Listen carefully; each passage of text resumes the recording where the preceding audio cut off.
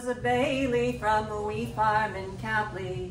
He worked on the land all the days of his life. By the time he made second, I said he'd reckon he ploughed near on half of the East Neuk of Fife. He feed on at Renderson, Crawhill and Cleventon, Camlow and Carnby and Big Ranny Hill. At Kingsbarn he's married, at Horse Hill he's buried. But man, had he lived, he'd be plowing on still. For those days were his days, those ways were his ways, to follow the plow while his back was still strong. But those days have passed and the time come at last for the weakness of age to make way for the young. I wasn't for plowing to the seas, I was going to follow the fish and the fishermen's ways. In rain, hail, and sunshine, I'd watch the line run line.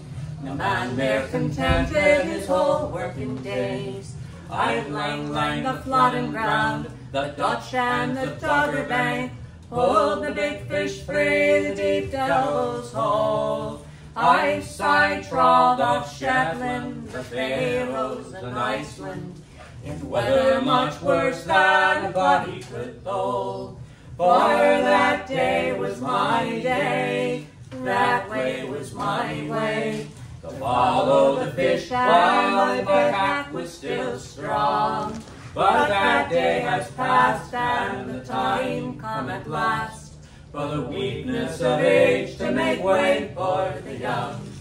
My sons have gone and my sons they have grown and away they have gone to search for black oil in the far northern sea. Like oilmen they walk and like Yankees they talk. There's not much in common between my sons and me. They've rough-rigged on Josephine, Forties and Ninian, Claymore and Dunlin, Fisher and Dock. They've made fortunes for sure, 4 in 1 run ashore. They spend more than I earned in a whole season's work.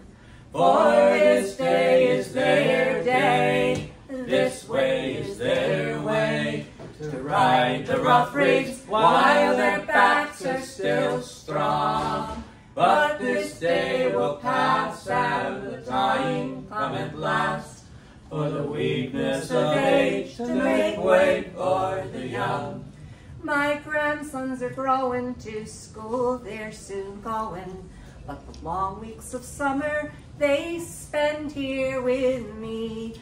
We walk through the warm days, talk of the old ways, the cornfield and codfish, the land and the sea. We walk through the fields that my father once tilled, talk with the old men that once sailed with me. Man, it's been awful good, I've shown them all I could, of the past and the present, what their future might be.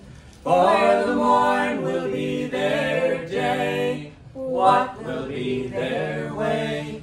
What will they make of their land, sea, and sky?